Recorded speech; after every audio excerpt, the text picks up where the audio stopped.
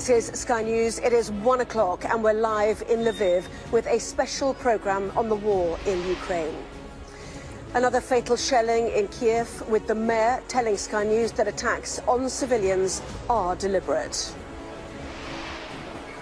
Drone footage shows the damage after parts of a missile fell on a residential area in the capital. New pictures emerge from Mariupol showing the scale of the destruction, as it's confirmed 130 people have been rescued from the bombed theatre in the city. But the Russian ambassador to the UN insists his country is the victim of fake news. We have disinformation war, which is raging on a much greater scale than on the battlefield. And I will not be surprised at anything, because who wins the information war? The one wins the war. But a setback for Moscow in that information war, as the broadcaster RT is stripped of its UK licence.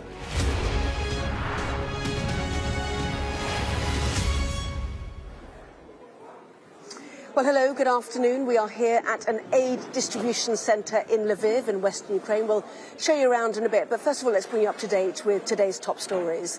The war is now in its 23rd day, and there are further signs that Russia is faltering. Its armed forces face ongoing logistical challenges, and the Ukrainian resistance shows no sign of relenting. Well, the advance on the capital and elsewhere has stalled, according to British and US intelligence, but that raises fears over a change in tactics by Vladimir Putin as more cities and civilians face increased shelling. Well, the mayor of Lviv says several missiles hit a facility used to repair military aircraft, but work there had already been suspended. A bus repair facility was also damaged, but there are no reports of casualties so far. Sky News has verified this video and located it to a shopping mall in Mariupol, the port city near the Russian border, which has seen so much devastation. Russia's defence ministry says, with the help of separatists in eastern Ukraine, its forces are tightening the noose around Mariupol. And new footage has also emerged of the bombed theatre in that city, where thousands of civilians were sheltering. Ukrainian officials say 130 people have been rescued so far, but there's still no word on casualties. Well, Russia's ambassador to the UN denies his country carried out the attack. Vasilina Benzia was pushed on the issue by Sky's Martha Kellner. Look, what kind of atrocities are you referring to? I'm talking about narrow trenches in Mariupol with babies' bodies in. I'm talking about theatres in Mariupol being bombed by Russia. The theatre in Mariupol was not bombed by Russia. I spoke about it, and you may refer to my statement. I do not know anything about the trenches with killed babies in it. I haven't seen it. AP journalists have been there. I've seen so many fakes. We have disinformation war, which is raging on a much greater scale than on the battlefield. And I will not be surprised at anything, because who wins the information war? The one wins the war. And in Donetsk, at least 4 people have been killed in shelling in that city. Authorities in the self-proclaimed People's Republic say mortar rounds were fired by Ukrainian nationalists. Donetsk is one of the 2 regions which has been officially recognized as independent by Russia. So let's look at the other developments in Ukraine today then. Ukraine's President Volodymyr Zelensky has warned foreign mercenaries considering joining Russian forces in Ukraine would be the worst decision of their life. US President Joe Biden is due to speak to the Chinese President Xi Jinping about now, and is expected to warn him not to support Russia's military action. In the UK, the Homes for Ukraine scheme begins accepting applications from today, with Ukrainian refugees who've matched up with a sponsor in the UK. And as we heard, Ofcom has revoked the licence of the Kremlin-backed broadcaster RT with immediate effect. Well, more on that last development in just a moment, but first, the British Ministry of Defence has said Russia's progress here has stalled this week, and Ukrainian forces are continuing to frustrate Putin's attempts to encircle the capital, Kiev. But the Armed Forces Minister, James Heappey, says attacks in western Ukraine are concerning. What's going on in Mariupol is a cause for huge concern. The city is under a level of barrage that is utterly terrifying and disastrous for the population that remains there. The Ukrainian MPs that visited me here in the Ministry of Defence yesterday were telling me that maybe 90% of the city is now being affected. And as you say, you know, there are now 2 strikes into Western Ukraine, the airbase last week and strikes in Lviv last night. So whilst there's no macro progress, we're very concerned about the suffering of the people in Mariupol and other cities that are under siege in the east, and the fact that Ukrainian supply lines are starting to be attacked in the west. Well, let's get an overview then of what has been happening on the ground here. The Russian advance has virtually stopped, but attacks continue on various cities. As we've heard, missiles hit an aircraft repair plant near here in Lviv early this morning. No casualties, though, were reported. This city is considered a relative safe haven and gateway to Europe for the thousands fleeing the war.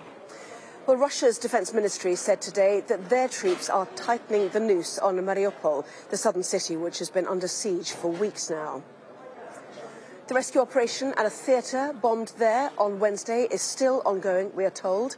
Russians have targeted civilians all over the city, including residential areas, shopping centres and a maternity hospital. Intense fighting continues in the east. Russia has tried to link its forces from the north with those coming in from the east.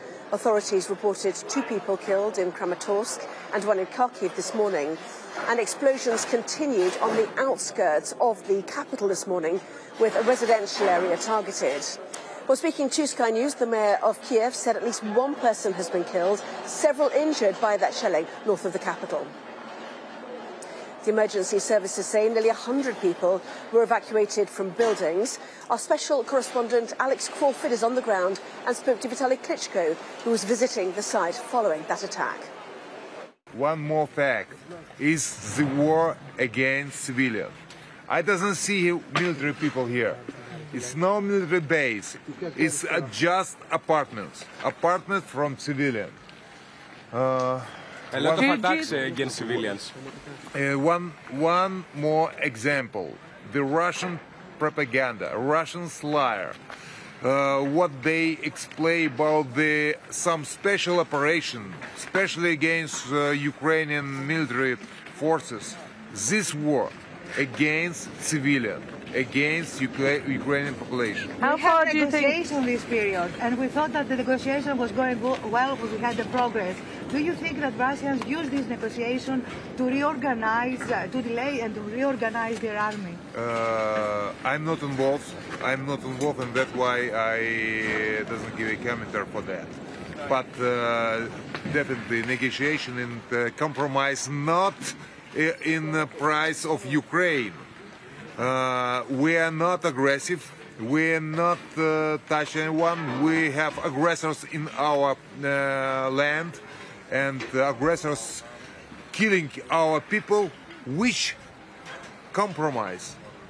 Which solution? I don't know. It's a very difficult question, and that's why I don't know. It's the question to Zelensky. What do you feel for the next days? Do you expect more attacks, Mr. Mayor? What do you feel? It's going to stop. It's going to be difficult, tougher. If you look in Mariupol, if you look in Kharkiv, if you look in other cities, Chernihiv right now, where the civilian will be destroyed, the city will be destroyed. I expect the Russians do it exactly the same way in Kiev. Well, let's bring in Sky's Alistair Bunkle, who's also in Lviv. And Alistair, you woken by those explosions at or near the airport today. Tell us what you saw there. Yeah, I know the air raid sirens went off around 6:15 in the morning. That's become pretty common for us here over the last week or so. But about 15 minutes later, I counted 4 explosions. That's been verified by authorities here. 6 cruise missiles fired from the Black Sea, 2 of them intercepted, 4 of them landing at an aeroplane repair facility on the airport complex. We went to the airport, as all airport complexes are. They are secure perimeters. It was very hard to get anywhere close by. Security officials here are really on edge. They don't want people getting close to it. They don't want the media filming it and broadcasting it around the world and doing any Russian propaganda or allowing the Russians to see what damage they did. But that building successfully destroyed by the Russians. No injuries, no fatalities, thankfully. But yet again, Lviv realizes that the Russians can and will strike deep into Ukrainian territory if they want to. So, we noticed that there was an edge this morning, if you like, to people as they were going to work because of what happened last night. But they are determined. The people we spoke to are determined to crack on with things. They think they're winning. They think they will be victorious in the end. But with the ground forces basically stalled around some of the major cities, I think the tactic from the Russians is now pretty clear, and that's what we witnessed, and that is using either long-range precision-guided missiles or using artillery at closer range that is hitting civilian buildings, and they don't really seem to care about it. Alistair, thank you. Well, as the war in Ukraine continues, civilians find themselves having to do things that would previously seem unthinkable. Sky News has met a family who have managed to escape from Mariupol, a city under siege, facing sustained shelling from Russian forces. Well, John Sparks spoke to the Ivanovs after they had managed to escape to the city of Dnipro. These cars form a convoy of sorts. A desperate procession of people who have decided to flee. They're residents of the port of Mariupol, their home a city of death and despair. But it will require all their earthly courage to leave it. In one do-it-yourself convoy, the Ivanov family drive through the outskirts of the city, now controlled by the Russian military. Father Ivan is at the wheel. Their son Svat sits in the back. His mother, speaking for many evacuees, says life in Mariupol isn't worth living. Ты спишь, у тебя вот так вот все трясется, ты просыпаешься, накрываешь ребенка, и ты ждешь, когда она упадет. Ты не знаешь, куда она упадет. Это как бы, это просто очень страшно. И люди сейчас, у нас в Мариуполе было 470 тысяч человек. Это полумиллионный город. Их никто не вывез, и они все сейчас в этом ужасе. И этого не должно быть в 21 веке. Having failed to capture this city, the Russian military has decided to pulverize it instead. These pictures taken with the Ivanov family's camera. And the city's three-story theatre has been targeted in a strike. This house of culture serving as a refuge as the Russians encircled the city. There were hundreds of people sheltering inside, crammed into the stalls and the corridors. These pictures taken in the theatre before the attack. The authorities say they are trying to dig survivors out of the rubble. The drama theatre was hit by a Russian strike. 1,000, possibly 1,200 people taking shelter inside. I think it was more, bigger more. Изначально их там было, ну там начиналось, когда там человек 100, было 200, потом их под конец было больше 4,000. The city of Mariupol was badly unprepared, says Christina. There was nowhere to go, few basements to take shelter in. The family spent 2 weeks on the ground floor of a local school, and they had no water, and there was little food to go around. Мы собирали снег с домов, с машин, топили его на кастрюле, потому что воды нет даже питьевой, ее никто не подвозит. Мы топили снег, на этом снегу мы варили макароны, пытались как-то мыть какой-то туалет, потому что у нас жило в этом убежище 200 человек. Когда вот сейчас снег у людей закончился, вода у них сейчас тоже закончилась. То есть им нужна помощь. With no services or power, the residents of Mariupol are forced to make do. Wooden cots from a kindergarten are stripped for fuel. But it is a dangerous business, spending time outside in a city that suffers from constant shelling. And it is difficult to bury the bodies. Полицейские, которые по городу говорят, прикапывайте их сейчас, Их сразу же прикапывают неглубоко, ну, чтобы типа потом перехоронить. Если умирают старики в доме, как бы, ну, у родителей, как бы говорят, тоже выносите на балкон, чтобы открывайте окна, чтобы они не воняли, и потом как-то ищите машину отвозить на молитвенный дом. Потом, как бы... We found the Ivanovs in the city of Dnipro, 300 kilometers to the north. They couldn't bring their loved ones with them. Their parents would not travel. But their 9-year-old boy is safe and well. Were there times where you felt scared or frightened? Тебе было страшно? No was followed by a yes. The battle for Mariupol continues to rage, although the Russians claim they do not target Ukrainian towns and cities. But the Ivanovs want the world to know what they've been through. И мы будем говорить, мы не будем молчать. Мариуполь не город-герой, Мариуполь город смерти, ужаса и страха, где убирают сейчас люди, просто обычные люди, которые выходят за водой. Я не знаю, что нужно делать, но так не должно быть. И я прошу всех, кто может что-то сделать с этим, чтобы это остановилось. Their home is more than 300 kilometers from here, but in a way, they'll never leave it. John Sparks, Sky News in Dnipro. Well, as we've heard from places like Mariupol, they are very short of food. There's a real need to get provisions out of places like where we are in Lviv to other parts of Ukraine. And here is when many of the donations come in. That's a box of bread, we think, from Poland, some crunchy dried fruit as well from Germany. This is all oats along here. And all of this will be distributed, as I said, to all of those cities and towns that are in desperate need. Flour, huge bags of flour as well. Remember, we reported yesterday that a food distribution centre in Kiev was also hit, it seems, by a Russian attack. Camouflage as well. This will be going to the Ukrainian forces on the border. This has been made by volunteers in large parts of the West. All of that will be sent out to the front line, effectively. Water, soft drinks, all sorts of other foods. It gets very noisy because they're packing all the time.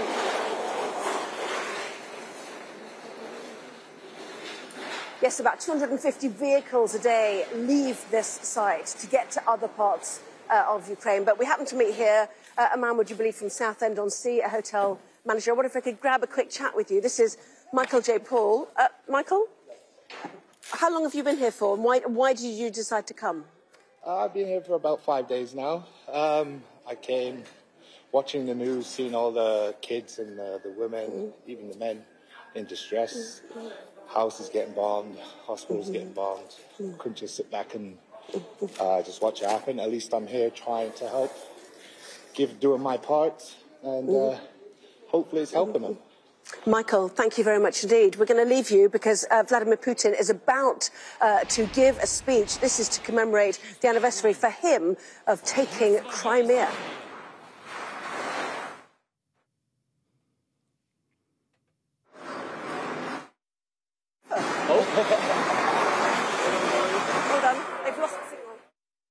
Слово наполнено глубоким смыслом, имеет огромное значение. На своей земле, объединенные общей судьбой, так наверняка думали, и этим руководствовались люди, когда шли на референдум в Крыму и Севастополе were guided by when they went to the referendum in Sevastopol on the 18th of March in 2014. They lived and live on their own country, and they wanted to share the same destiny with their historical motherland, Russia. And they had the full right to that, and they reached their purpose. Let us congratulate, first of all, them with this occasion. It is their occasion. Congratulations. За это время Россия немало сделала для того, чтобы поднять Крым и Севастополь.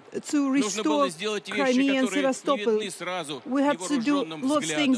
Not visible to the naked eye, but they're of fundamental nature. Gas supplies, energy supplies, utilities, the restoration of roads, the construction of new roads and motorways and the bridges. We had to bring up Crimea from that humiliating state.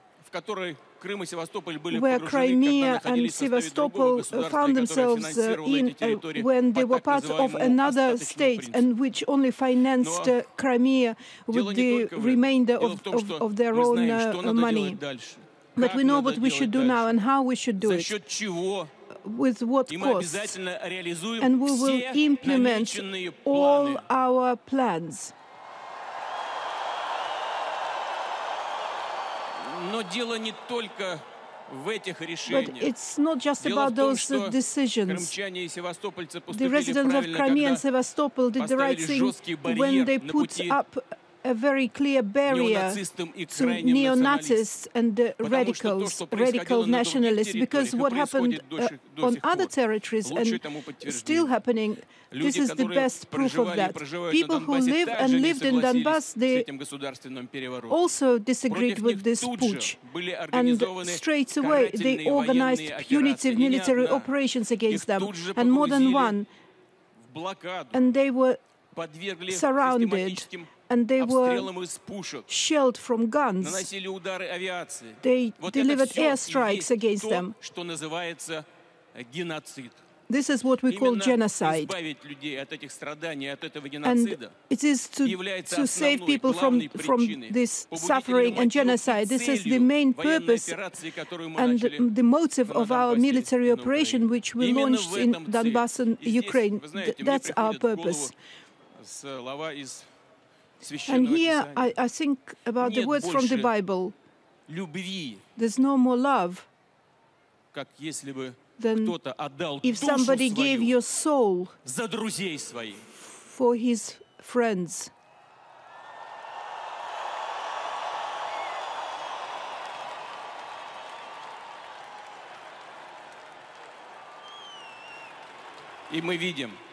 And we see how heroically and fight our guides during this operation.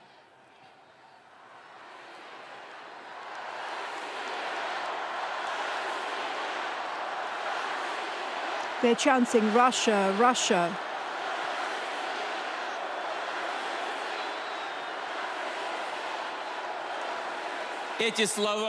These words from the Holy Bible, of our Christian Bible, from what is dear to people who profess this religion.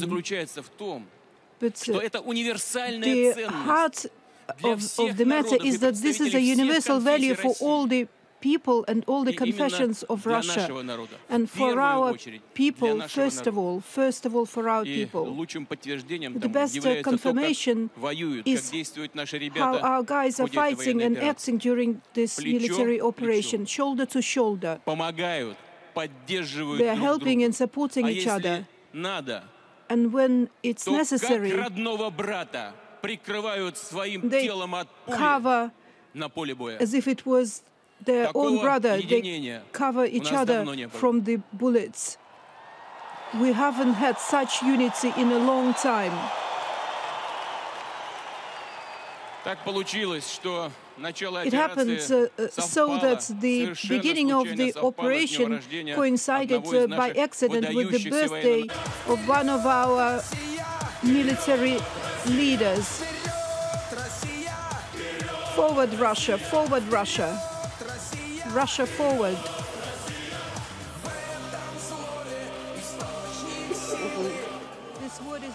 So there was President Putin then hailing what he called the special military operation here in Ukraine at an event to mark 8 years since Russia annexed Crimea. He also said that he'd liberated Crimea from humiliating conditions under Ukraine. Well, that war continues. As you can see, this is donation of medical devices to Ukrainian hospitals. Looks like surgical items heading towards hospitals east of where we are. It is having a devastating impact, as you know, on the people of Ukraine now. Well, here at this donation centre in Lviv, it is a 4-storey building, each floor stacked with emergency supplies, including clothing, medicine and toys. And it helps both those cities that are in desperate need and also refugees. Let's show you around. Well, if you have donated something from the UK, you may wonder what happens to it. It may well have ended up here. It is an aid redistribution centre where some of those who are displaced from other parts of Ukraine end up and try to restock. First of all, they have to register, so let's take you through if we can slightly fight our way in. This is a place that sees about 500 to 1,000 people a day. Many of them, as you can see, have been, again, waiting quite a long time. So this mother and child come out. There we go. So what happens here, they'll start registering. Little room here. This is an arts centre, in fact. It has exhibitions most of the time. Set up very quickly to try to handle the large numbers of people who are desperate for everything, in fact. They will have left with just a plastic bag, possibly, or a backpack, a wheelie bag, and that is their life's possessions inside. It's fairly chaotic, as you can see. Young children as well. There is a room for baby food. It's a tiring process, isn't it? Natalie, it's busy today, yes? Yes, very busy. Always busy, always busy. Natalie's one of the coordinators here. So registration desk, as you can see. Cups of coffee, should they require it. And then this is over 4 floors. And really, they've got absolutely everything here, from bedding, which has been packaged up. And if you've donated something, as I said, or a charity has, or even a national government, it will come here and they will completely sort it out, resort it, package it into parcels to take to people. They'll come and they'll get some food, first of all, as you can see, just to, well, a bit of sustenance, having queued for absolutely ages. Let me talk to Yuri Popovich, actually, who is one of the lead coordinators here. Yuri, I wonder if I could grab a word. I know you're very busy. Sure. When did this place actually open then? Well, this place opened 3 hours after first bombing, and I was here on the second day. And what is it that you're trying to provide for people here? Well, we are trying to provide the basic necessary stuff so they can at least start rebuilding their normal life as much as it is possible. So that's baby food in that corner, isn't it? Right, we have baby food. Bedding. Yeah, some clothing, because some of the people just came here without shoes on feet of their kids, like fit clothes with their scarves or their sweaters around their kids' feet. So we try to at least find something that would work for them. And you're also shipping stuff out to other parts of Ukraine that are in desperate need. Right, so we have shipped in previous weeks several trucks to Kharkiv, Odessa, Mykolaiv, Kherson, Zhytomyr. Also, we are sending every day dozens of vans with stuff and medicine, food, clothing, and all different aid we can provide. Yuri, thank you. Crucial work. Thank you very much indeed. Let's just show you the medicine, shall we, down here. This is some of the stuff that will be going to, those places he listed there, Mykolaiv. And what will happen is that the different regions of Ukraine and the towns will write into here and say what they need. So if they need some of this crucial medicine, it'll be sorted and then it will be dispatched to them. So this is where they will get those items that those towns and cities, mainly in the east and south of Ukraine, desperately need. Yes, it really is a massive aid effort, but there are broader issues too. For example, can relations with Russia ever return to normal again, even if the war in Ukraine were to end tomorrow? We'll be discussing that after this break.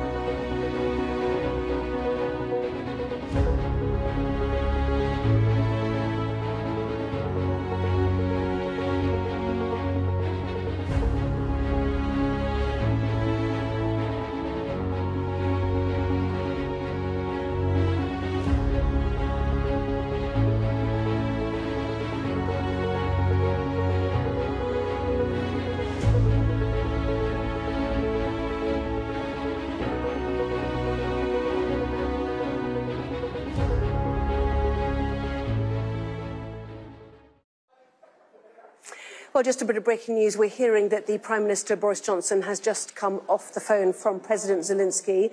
The Prime Minister reiterated his disgust at Russia's barbaric actions in Ukraine and his admiration, we're told, for the steadfast resistance of the Ukrainian people in the face of tyranny.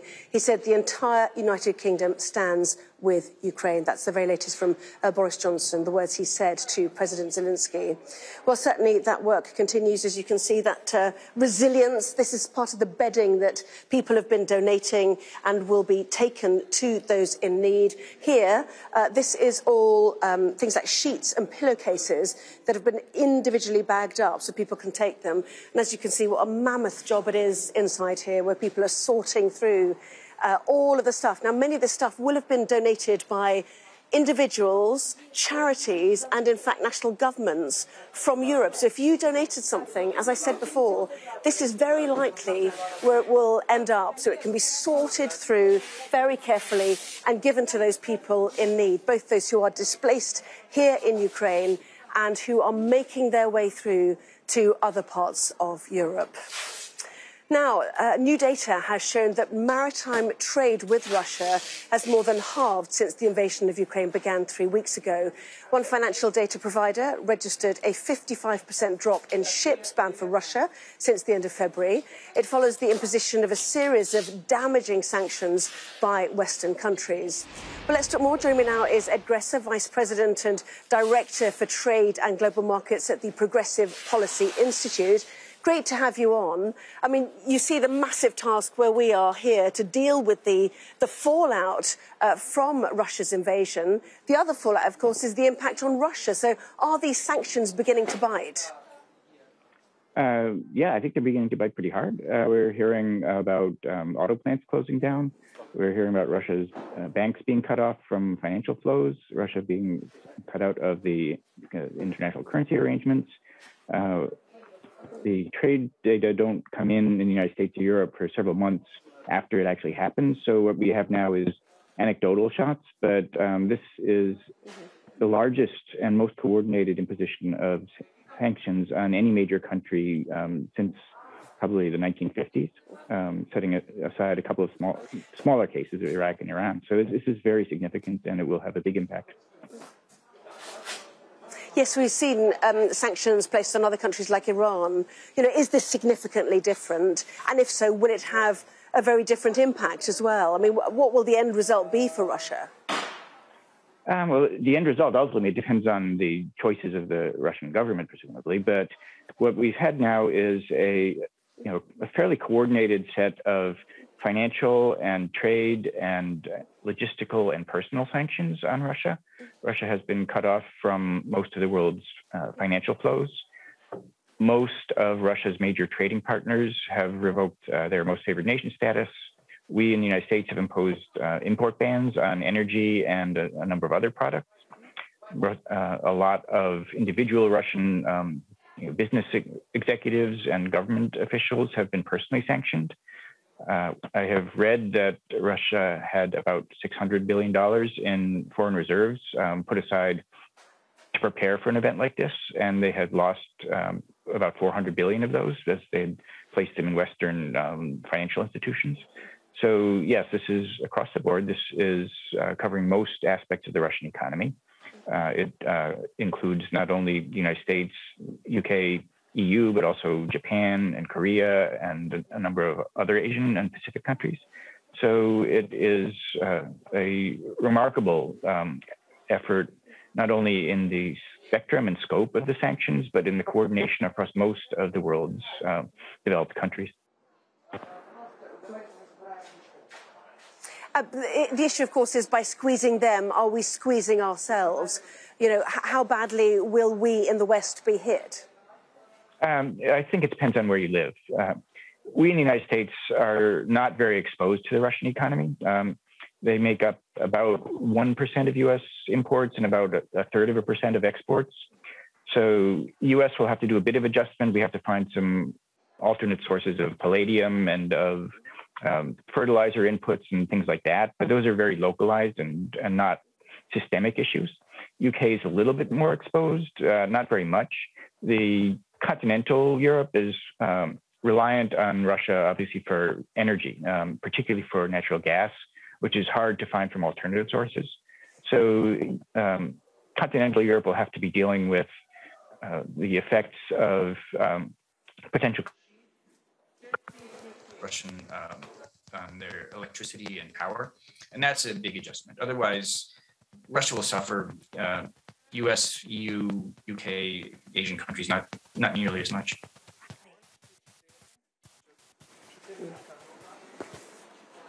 Still there? Yes, Ed Gresser, I was starting to vaguely lose you there. I do apologise. Just one quick question, if you don't mind. If there is a ceasefire, how long should these sanctions continue? Should they be curtailed as an act of goodwill, do you think? Afraid I'm not hearing you.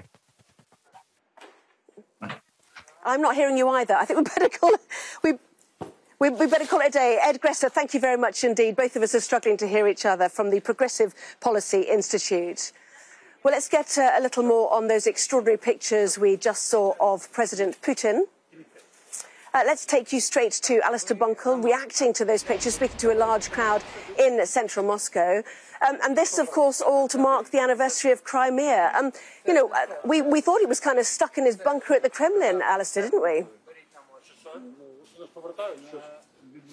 Yeah, I mean, we've come used to seeing President Putin sitting one end of a very long table and either his senior security figures sitting the other end or any foreign leaders who have visited him. We have come used to him being paranoid about catching COVID and not wanting to be close to anybody. But now we see him out and about at a stadium in Moscow with thousands of people waving the Russian flag to mark the capturing and the annexation of Crimea, which happened back in 2014. Now, look, I very much doubt that it's by mistake, by coincidence, that Vladimir Putin is being seen to be out and about. As closed off as he might be to much of the world, I'm sure he can't have failed to realise that continually sitting in a bunker gives the impression of a bunker mentality. And so he wants to try and prove that the Russian people are behind him and behind his, what he describes as the special operation inside Ukraine. He's been praising that operation, saying that it's going successfully.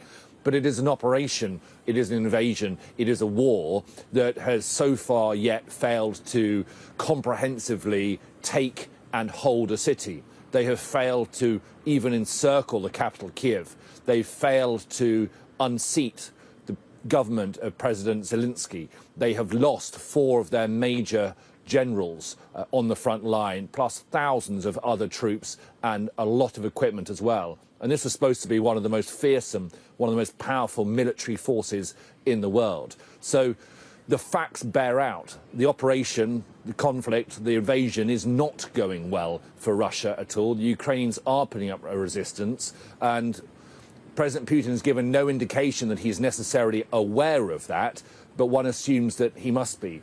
But this message is a message for his people. He has shut down much of independent media within Russia. He's shut down access to foreign media, social media. And so this is the message, this is the spin that he's putting on the conflict to the Russian people.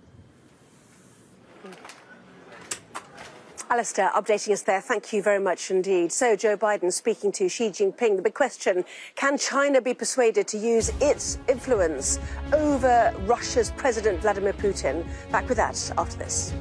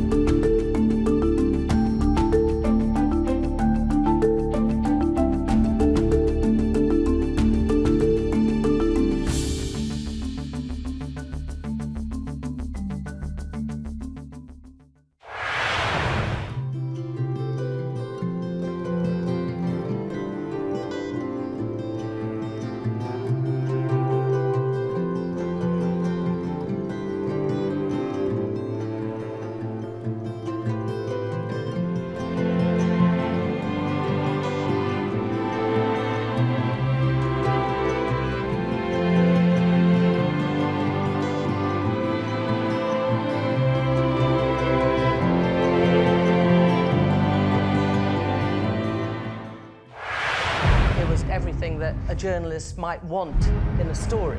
A story that you'd be proud to have filmed. But they didn't want journalists to see the real story. It was very tiring, it was very sad, it was very scary at times. Hey, there's no need for this. But you have to keep going. Oh, look at that. You don't want to lecture people, but you do have to give them the facts. I'm David Blevins, and I'm Sky's senior Ireland correspondent. I'm based in Belfast, a city transformed by peace, but still struggling with its past.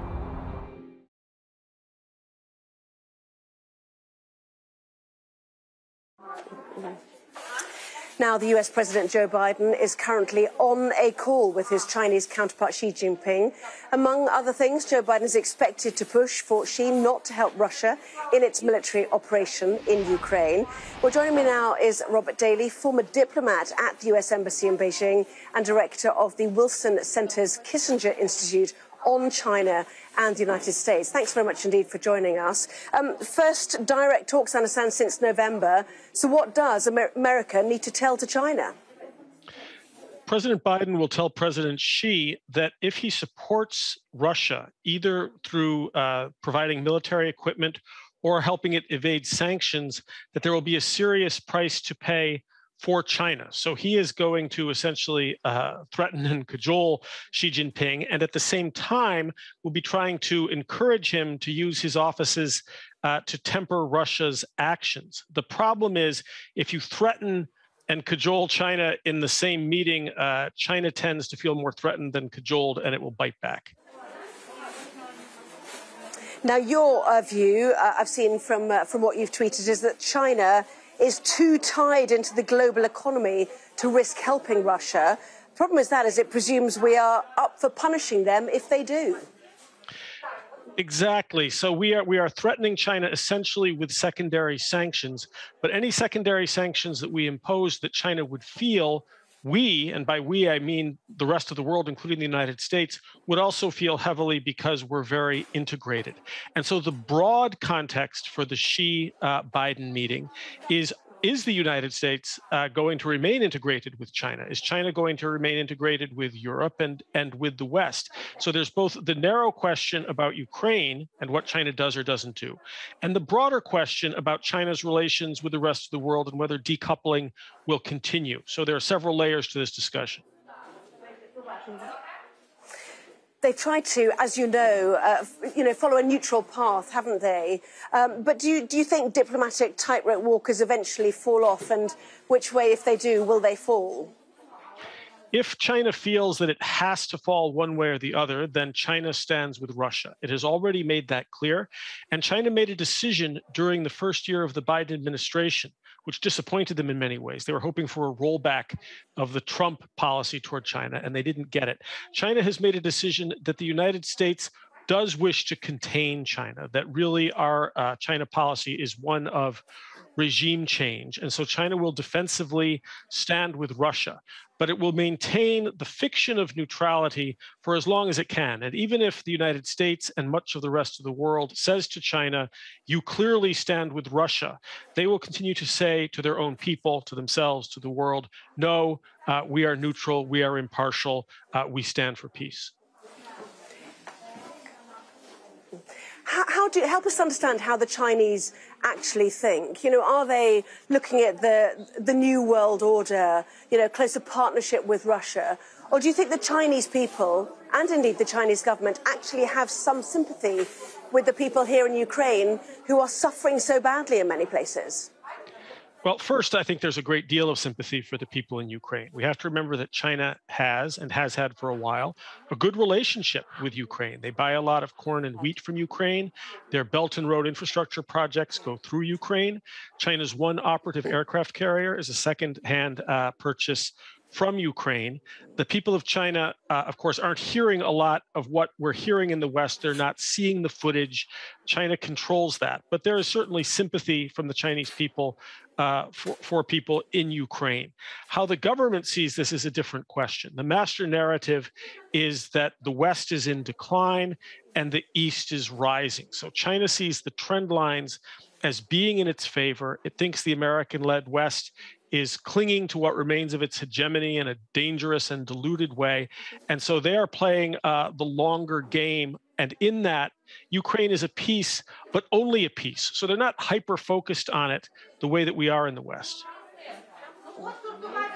Well, it's fascinating geopolitics at the highest level, isn't it? Robert Daly, thank you very much indeed. Thank you. Now, we've just had a statement from the Ukrainian President Volodymyr Zelensky. Let's listen in. Of the unbreakable country. This is day 23 of our patriotic war. After 8 years of the war in the East, the occupiers burn their national wealth on the war in Ukraine. They will destroy everything that Russian society has reached over the past 25 years, and they will return where they began to rise into the 90s, only after hopes of millions of people to work for the development of their country. So this will be the result of the war against Ukraine. This will be a painful fall, and they feel that even against the opium for the people delivered by propaganda peddlers, wars are always expensive, especially the price is high for the aggressor. But whatever happens, this will not resurrect our dead people. It will not rebuild our cities, and it will not erase the pain in our hearts that will always remain. I have no doubt we will build everything, will become a full member of the United Nations. Each representative of our country works on that 24/7, but life will have changed forever because of so many hearts that have stopped because of this war. Eternal memory for all those who have given their life for Ukraine. The Russian troops have continued pounding our peaceful communities and towns.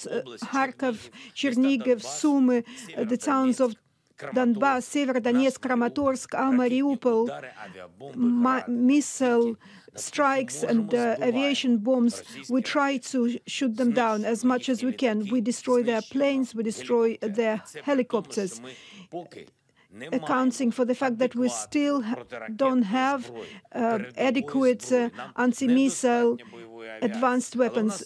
We don't have enough fighter planes, but our plan is to defend our people, our country.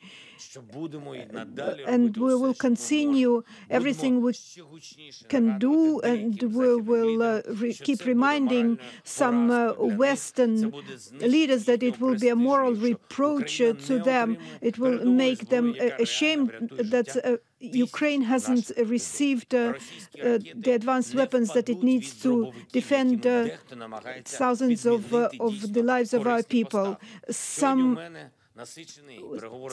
I have lots of negotiations today. Ursula von der Leyen, Charles Michel, the chairman of the European Council, John Johnson, our great friend. The agenda is understandable, of course. It's the concrete steps which will give Ukraine more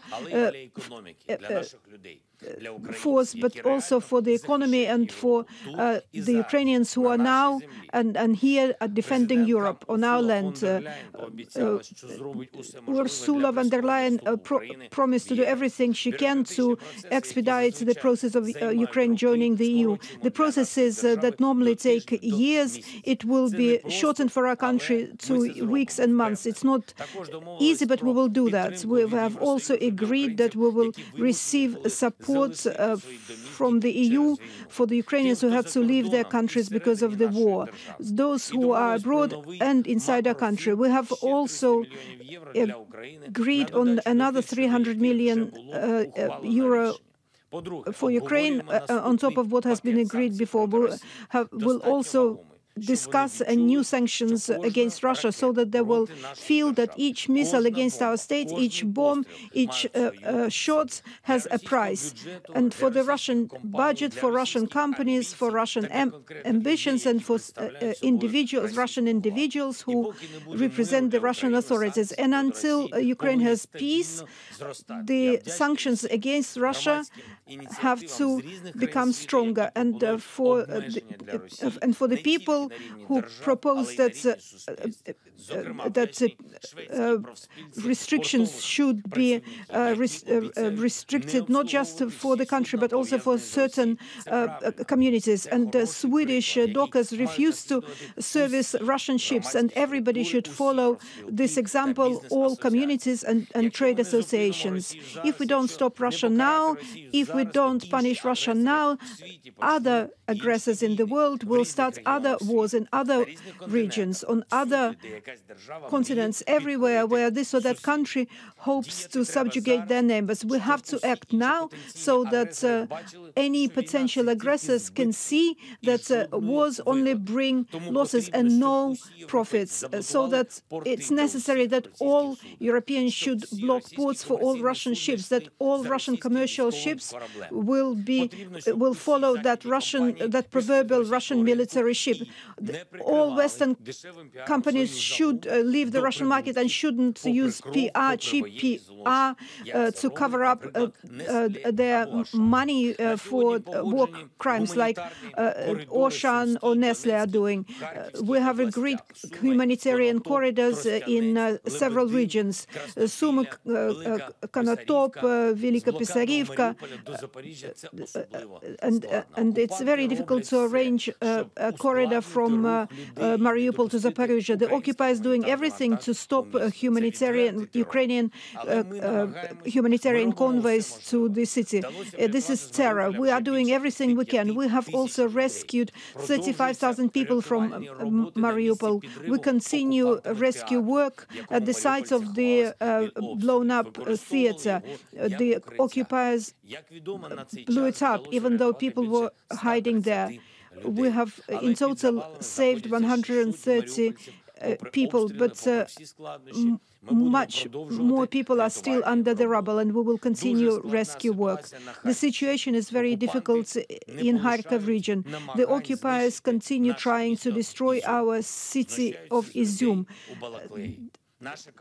I turn to people in Balakleya. Our team is doing everything to set up an active humanitarian corridor to those towns and to deliver water, food and medications. I have instructed the cabinet and the Speaker of the Parliament to create such a format for decision so that it can provide all the necessary goods from abroad, such as fuel, food and all the other goods that will answer to the basic needs of society. This is no time for bureaucrats and ambitious people stop and benefit from the needs of the people. We will speed up customs clearance of all the goods that are so needed for Ukrainians.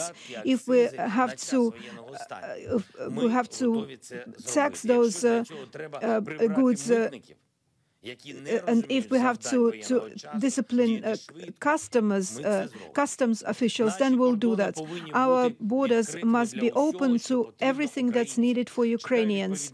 I expect adequate decisions until the end of today, and also then the answer from MPs, because everybody has to work today only for Ukrainians, for our country and people, not for their own ambitions and for bureaucracy. Everything has to be focused on the defense of Ukraine. I have signed order to award state awards to 138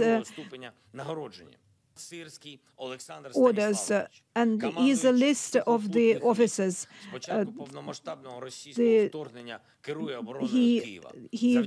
The commander of the defense of Kiev, because of his resolute actions, losses were inflicted on the enemy. Since the beginning of the defense of Kiev, more than 30 towns were released, liberated outside Kiev. Major Taras Leonidovich Mazarok, commander of a tank battalion, he defended Donetsk region. He inflicted tangible losses to the enemy and stopped its advance. an order for courage is awarded to Ruslana Vasilyevna, a senior medic. She took part in saving the wounded from Mariupol. Thanks to her actions, 31 troops were saved.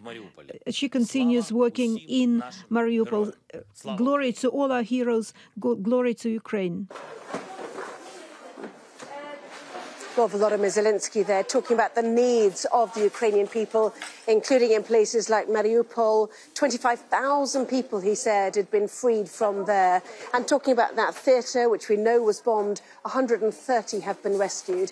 And it is in this place that those needs are being met, including, as you can see, for children. The toys that people like you at home have donated end up here, and they are distributed throughout Ukraine and for refugees who are fleeing. And certainly we know that the movement of people towards the Polish border has slowed. It was about 100,000 a day. It's now dropped to 50,000 a day, but that's still huge numbers of people. Let's take you in here to another auditorium. This is where they've been gathering and sourcing clothes again for children, especially warm ones. It's been really cold for people. Hats, gloves, socks, all gathered here, all sorted and boxed up. And all of these people are working 24/7, trying to make sure people get the things they need. Volodymyr Zelensky saying they're also working 24/7 too, to become a member of the European Union. The dream of NATO membership might end, but not that dream of being a member of the European Union.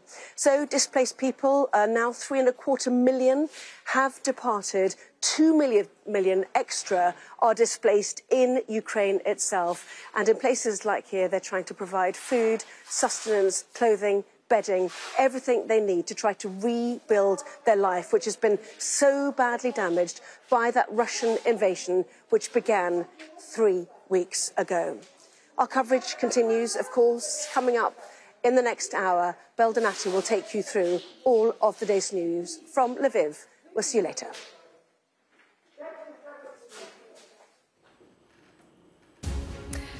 Well, as Anna said, this is Sky News. The top stories at 2 p.m. Kiev under attack, another fatal shelling in the capital, with the mayor telling Sky News that attacks on civilians are deliberate. How many mistakes they do it? How many civilians have to killed? And after that to explain about mistake. Destruction and devastation in Mariupol as 130 survivors are pulled from the rubble of a bombed theatre in the city. Meanwhile, in Moscow, President Putin